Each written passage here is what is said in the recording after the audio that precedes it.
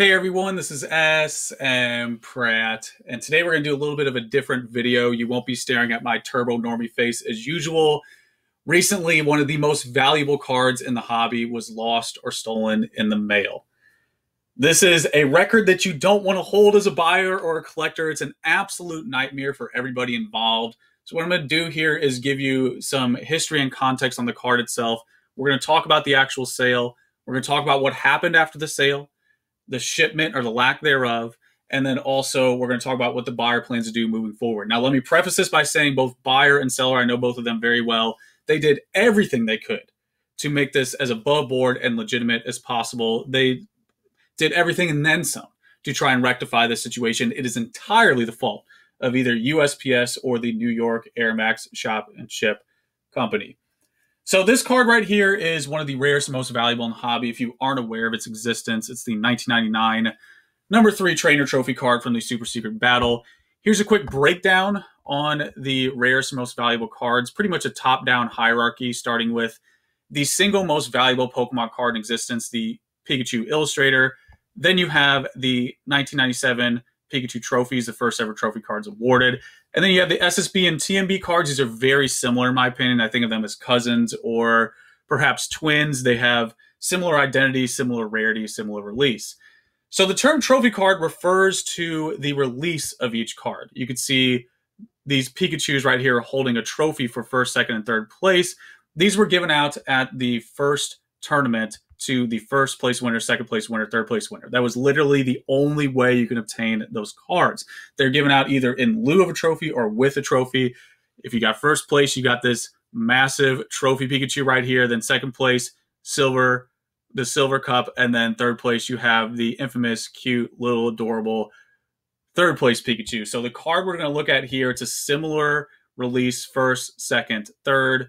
This is the exact art. This is the exact card with the exact serial number and exact grade and holo pattern.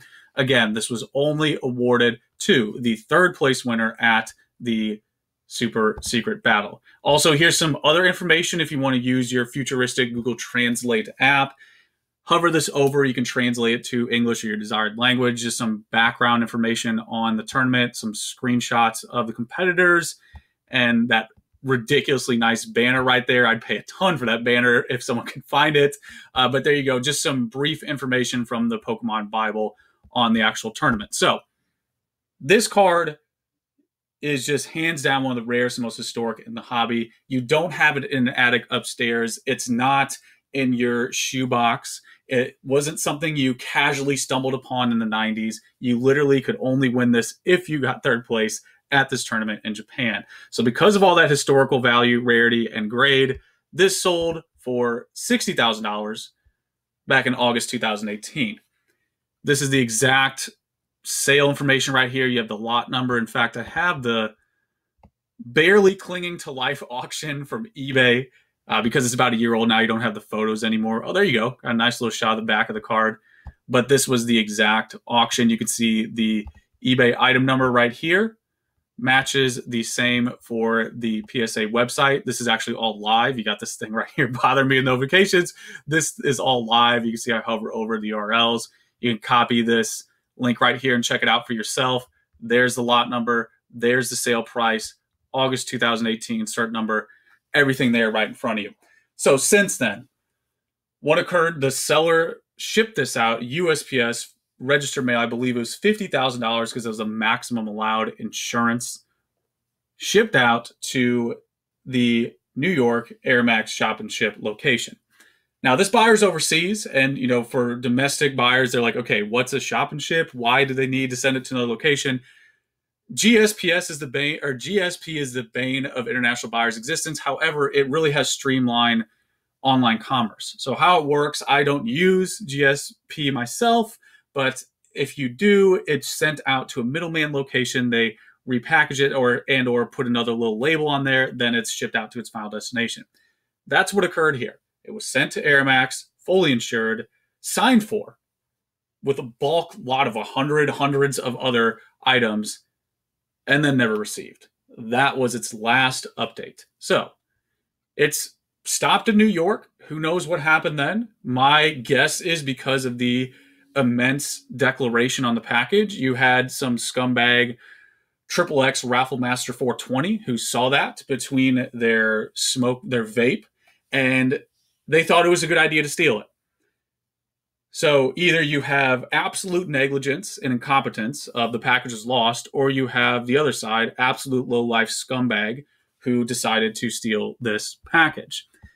Ultimately, it never arrived. And since then, the buyer has opened a private investigation. They are pursuing legal action, and they are also offering a $1,000 bounty to anybody in the community who can provide information to locating this card.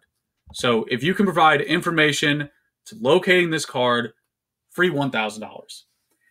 Also, if this video somehow is shared to the individual who has the card, or whoever has it, or someone they know who has it, you cannot sell this card publicly. It's not even a good scumbag move to do. You know, if Raffle Master 420 talked to Charizard Baller 69, they try to put this up as a raffle, it has a cert number right here that's registered. Moreover, even if you want to crack it out, there's a unique holo pattern. There's a unique centering. Also, if someone wants to crack it out and send it to PSA, I will be pinged immediately when that card goes through PSA, immediately. Even if someone wants to go the route and try to hide it from me, I am like Sauron in this hobby. Everything funnels back to me. So at the end of the day, this is going to be like stolen artwork. It's one of those things that you just cannot publicly sell.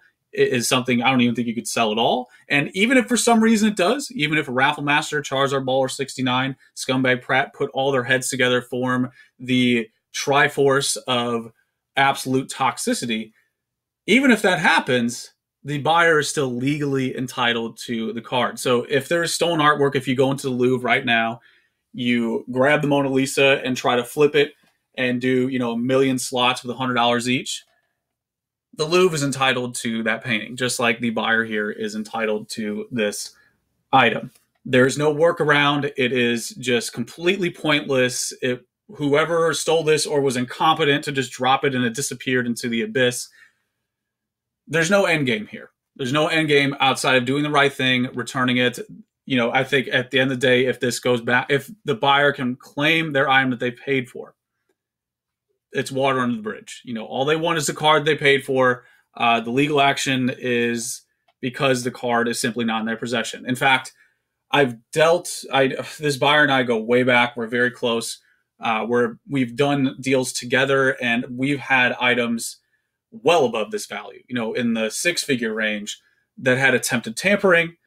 Even in those situations, they had more than enough of a case to seek punitive damages, to seek loads of other damages, and they didn't. They chose not to because they just wanted it rectified. All they care about is the card. All they care about is the collectible. They truly value these items. They want this piece. That's why they're willing to pay, you know, real money for it. You know, this is above an annual salary. I think people forget that at times. $60,000 is above the average annual salary. And, you know, let me finish with this idea. I don't want to be too serious, guy, because I know it's not popular in Pokemon to, you know, take things seriously. It's really cool to be fickle and conspiratorial and non-committal, but this needs to be stated because I think a lot of people hide behind Pikachu. A lot of people say custom instead of fake. You know, a lot of people spam keywords, shield bid, and, you know, constantly maneuver and slither through the grass. This is a felony. Not only is it a felony for the dollar value, it's literally stealing mail from the federal government. You're double dipping. I mean, this is a double stuff felony here. It's not exaggerating. That's just objectively what it is. So at the end of the day, I think this is someone outside of the community, outside of the hobby. I think they saw the package. Of course, it's speculation if it was just mysteriously dropped and disappeared, and, you know, either it's extreme incompetence or it's an actual felon.